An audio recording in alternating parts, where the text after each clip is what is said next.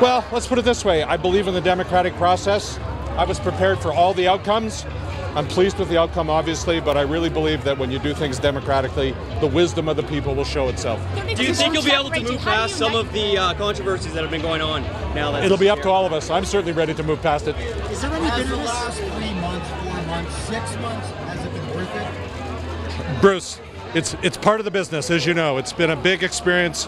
It's been a demanding experience, but we've made sure, and I've made sure, that every single day I got things done for the people of Manitoba. Has it been worth it? You betcha it's been worth it, because when you have that privilege to serve the people of Manitoba and you can make a difference, you're very fortunate to have that opportunity.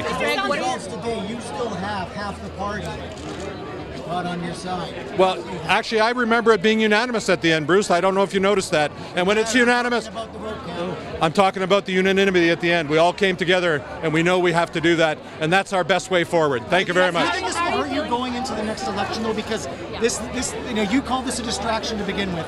Does this hurt your party going into the next election? Well, you know what? Our party's stronger now. We've got more members. Our finances are in decent shape. We've focused ourselves on what the priorities of Manitobans are. We've connected with the Manitobans on their values. That's a formula for success. And we have one of the strongest economies in the country, with jobs being created in Manitoba. And as I've said, that's a great way to move forward. When you can get results for the people of Manitoba, you always have the chance of earning the privilege of serving them again.